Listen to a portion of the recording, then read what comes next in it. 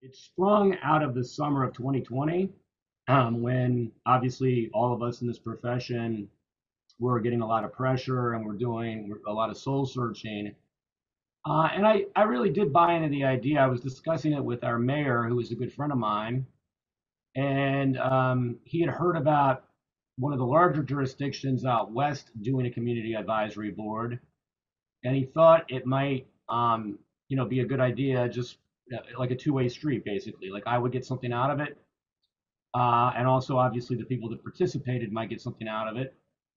We've got a real issue in Virginia. If you start off with the fact that we call my office the Commonwealth's attorney, a lot of people don't even know what that is, right? They don't even know what the Commonwealth's attorney does, and it's only when you tell them, you're a state's attorney or a district attorney that they have some vague idea of what you do, right? So, and our city is kind of interesting. In Virginia, we're not affiliated with any county, so for all intents and purposes, we are a geographically small but heavily densely populated county. And then my office is responsible for everything from homicide down to drunk driving and everything. And so it's important for people to, obviously know who the prosecutor is and have access to the prosecutors. So I agreed, and we did a couple of things that year, but this was probably one of the biggest things. There is no statutory provision for a community advisory board in the code. There's no ordinance or anything like that. I just decided to do it, and so there's really no guidance whatsoever as to how to do this in Virginia. So I was, in some ways, at liberty to put it together the way I wanted to put it together. So it's probably a good, contrast to the larger jurisdictions. And what I use my board for is different, but let's start with how I put it together. Came up with the idea, wrote some very loose guidelines or bylaws, if you want to call them that. And then we advertised for people to apply. And to take care of all of the issues that you would want to take care of when trying to come up with the membership of a community advisory board, I asked people to put in, when they applied, to give me their name, a description of what they did for a living, either an address or a neighborhood, so I could kind of figure out where people lived in the city and try to make the group geographically diverse. And then I actually had them write a very small, very short essay, if you will, paragraph or two about why they wanted to participate. And I actually got really good participation with that. I got very interesting responses.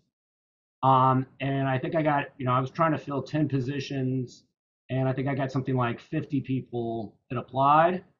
And I went through every single one of them. There were a couple of snarky, like sarcastic entries, so I could eliminate those. There were a couple of people that did not live in the city. I'm not sure what they were interested in, but I could eliminate those because one of the criteria was that you had to be a city resident. And I got down to maybe about 30 people who kind of passed the criteria. And then I personally did phone interviews with all of them. And I, in the end, selected who I wanted to select, but I tried very, very hard to select people that I didn't know personally, because I grew up in this area, and so I know a lot of people in the city. I also try to get it geographically diverse. The phone interviews and the, for lack of a better term, the essay on the application allowed me to kind of get people's viewpoints. So I did select some people that were definitely more against law enforcement, if you will, as opposed to being a proponent for law enforcement. And by putting some time and some effort into this, I was able to get, I think, a very good board that had a diverse set of viewpoints and kind of represented the different areas of my city. And since then, we're going into our 5th year in August. We'll have the 5th iteration of the board. I've used some of the people that applied originally, but were not selected. I kind of wanted to remain on a list, if you will, and I put some of them on the board. One time we ran into a situation where a woman, a person of color, was the victim of a crime, and she had basically she's a single mom, and a guy broke into her house in the middle of the night. He apparently was not actually trying to burglarize it. He was intoxicated and apparently thought it was his own apartment. But as you might imagine, that was very scary for her because she's there in the middle of the night with her son. And it turned out that the defendant in that case was white. And my office, one of my younger people, gave a very lenient plea offer to him. And this woman was very unhappy and perceived racial bias in that decision. And while I respectfully disagree with that, I do agree that my office did a poor job of explaining it to her and giving her the time and attention that she deserved. And so, anyway, she asked to speak to me about this. We got to speaking about the case. And from there, she wanted to learn more about me and my viewpoints. And pretty soon, even though she still wasn't happy with the outcome, she had a much better understanding. And she asked me if there was any way that she could get involved, in the community, because she had just moved here, or maybe to help my office in some way, to understand the viewpoints of people that probably are from different backgrounds. And so I put her on the board. And she has proven to be an ally in some circumstances, but also has not been afraid to push back on law enforcement or even my office where she sees it to be appropriate. So I definitely think it's important to try to get a lot of varied backgrounds. On the other hand, I have a former police chief here who unfortunately about 15 years ago had to leave under difficult circumstances because he actually was charged with a drunk driving offense while he was in office. But he's a great guy, and he's got a very different viewpoint on stuff. So I try to get people that are invested in the board, interested in what we're doing, want to actually participate. There's at least 3 people that have remained on for 4 years now. They wanted to keep doing this. Every year I ask them if they want to re-up, and they have said yes.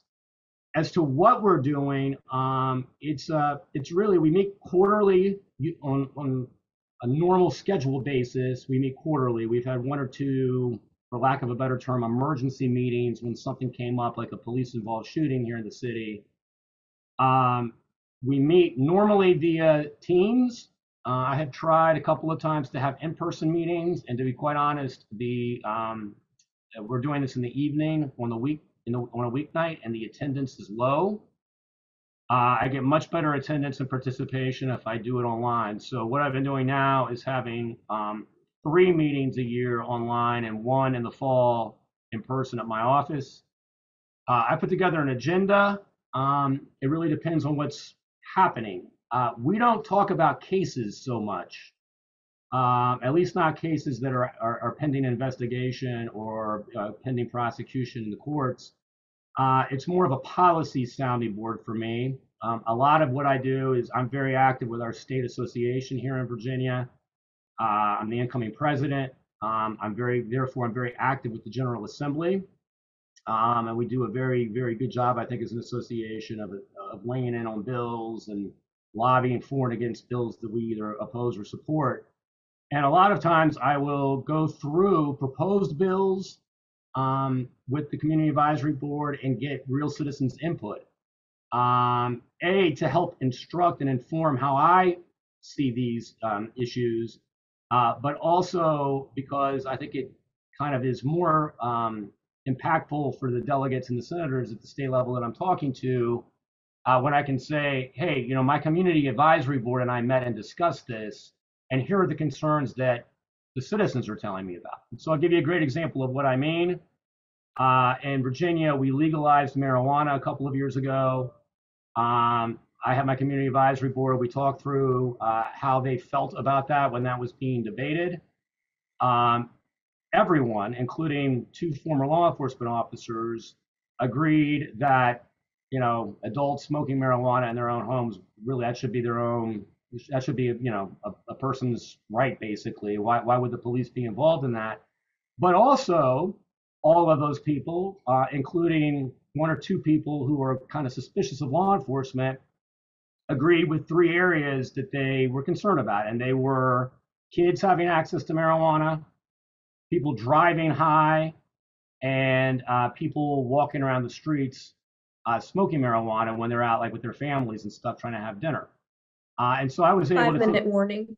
I'm sorry, I was able to take that back to the to the delegates and the senators and explain that this was some input from not just me, but from the citizenry.